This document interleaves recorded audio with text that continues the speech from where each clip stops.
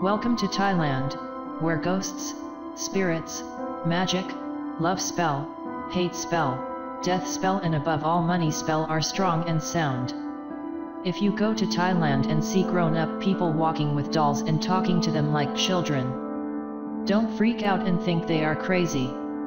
They are just raising a nice little spoiled baby ghost, because that baby ghost will make them rich, will take care of their enemies, and will give them the lotto winning numbers.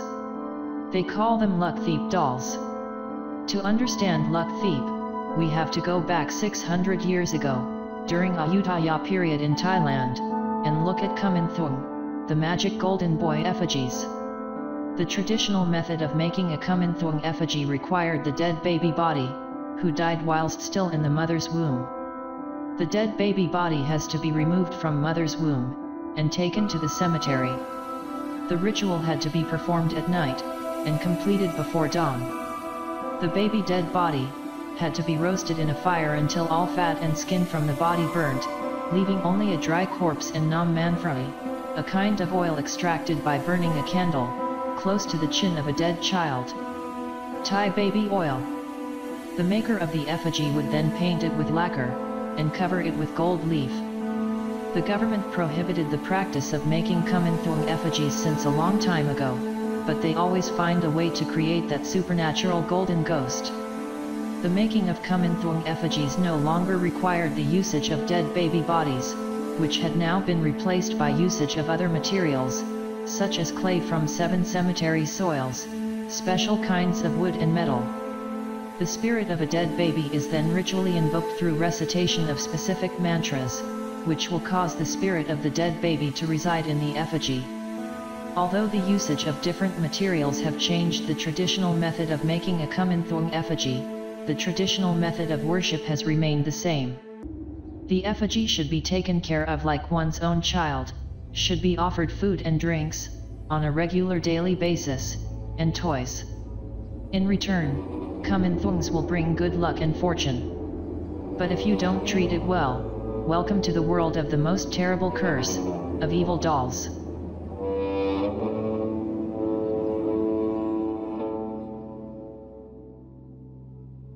The authentic Kuman Thong originated in a practice of necromancy.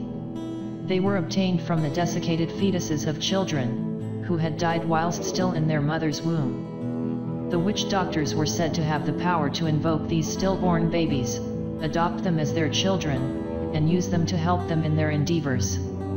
According to ancient Thai manuscripts used by practitioners of black magic, first the unborn fetus was surgically removed from the womb of its mother. Then the body of the child would be taken to a cemetery, for the conduction of the proper ceremonial ritual, to invoke a Kuman Thong. The body was roasted until dry, whilst the witch doctor chanted incantations of magical kata. Once the rite was completed, the dry roasted Kuman was painted with Ya Lak, a kind of lacquer used to cover amulets in Takrut with gold leaf, and covered in gold leaf. Thus this effigy received the name of Kuman Thong, meaning golden little boy. The Thai occult tradition of Kuman Thong originated in 19th century poet Sun Phu's novel, Kun Chong Kun Fain. In the story, Kun Fain, a high-ranking soldier close to the king, earns the favor of a powerful sorcerer. The sorcerer takes such a liking to Kun Fain, that he offers his daughter in marriage. Unfortunately, sometime after Kun Fain learns of his wife's pregnancy, Kun Fain and his father-in-law begin arguing so much, that the sorcerer plots to have Kun Fain killed. Kun Fain discovers that his wife has been commanded by her father to poison him, and in a vengeful rage, Kun Fain cuts his own child out of his wife. With the bloody fetus in hand, Kun Fain builds a fire at a temple, placing the body on a grill, after wrapping it in pieces of sacred cloth covered in prayers. While Kun Fain chants prayers, the roasting soon reduces the fetus to a dried out husk, with only paper-thin skin stretched over a skeleton. At the end of the ritual, the violently aborted child had become a ghost, with whom Kun Fain can speak and communicate, a sort of guardian spirit for his father.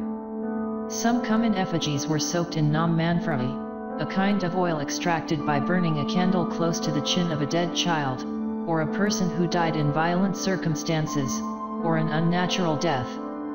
This is much less common now, because this practice is now illegal, if using fat from human babies for the consecrating oil. Occasionally there are still some amulets obtained through the authentic methods appearing in the market. Some years ago, a famous monk was expelled from the Buddhist Sangha for roasting a baby. He was convicted, but later continued to make magic, as a layperson after his release. A real Kuman Thong is not one of the smiling plastic statues that you see on so many shrines around Thailand. The original and true Kuman Thong is something entirely more sinister and taboo, the art of black magic at its darkest. To make Kuman Thong, one first has to surgically remove a stillborn fetus from its mother's womb. A ceremony must then be performed by someone well trained in the ancient secrets of Thai animist necromancy. In a cemetery, at night, the dead baby is dry roasted over a fire, while the necromancer chants the necessary mantras and secret incantations that will bind the spirit of the stillborn child to it. Once dried, the corpse is covered in lacquer and gold foil, which is the original reason for the name Kuman Thong. In the most authentic version of the ceremony, a substance called nam manfra is also applied to the corpse.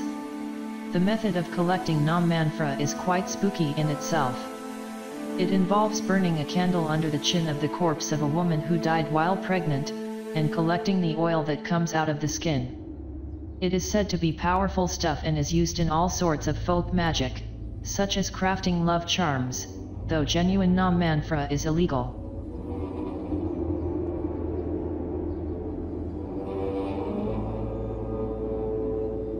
Taking a Kuman Thong home and setting up a little shrine for him is a little bit like adopting a new child. It is thought that Kuman can grant favors for his master, but only if he's happy, and even then there can be unintended side effects. Taking care of Kuman involves giving him something to eat and drink every day. He has a sweet tooth, as most little boys do, and so candy, cookies, or other snacks are considered good food offerings. For drinks, he likes Nam Daeng exclusively. Nam Daeng means red water, and is a kind of sweetened beverage made with bright red artificial coloring and flavoring from the sala fruit. In place of traditional Nam Daeng, red Fanta is acceptable. All gods and spirits in Thailand seem to enjoy this sweet red beverage, which I'm guessing has become a substitute in Buddhist times for animist blood offerings of the distant past.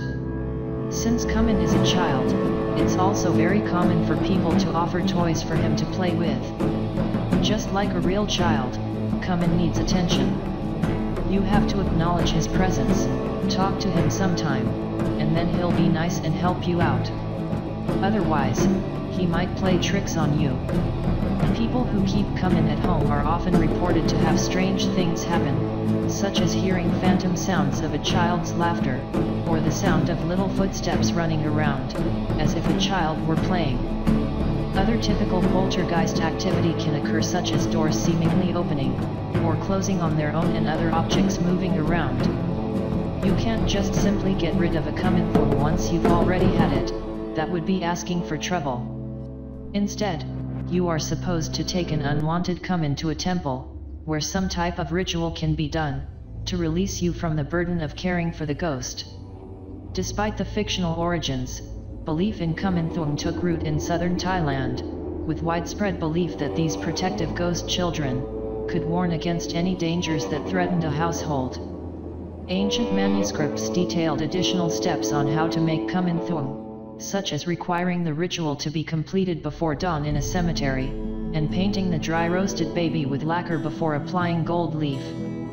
Other reported cases of Kuman Thong involve people buying fetal corpses from illegal abortion clinics. In June 2010, 14 dead babies were uncovered in an abandoned rural home in Ubon Ratchathani province, and a former nurse was charged with illicitly selling the corpses for $30. Later that year in November, 348 aborted fetuses were found wrapped in putrid plastic bags at a Buddhist monastery at Wat Pai Gin, in the heart of Bangkok.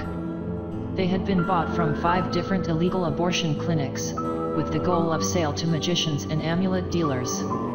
Once the news broke, hundreds of people swarmed the monastery to chant for the deceased fetuses, and some even asked whether the corpses would be made available for ritual use.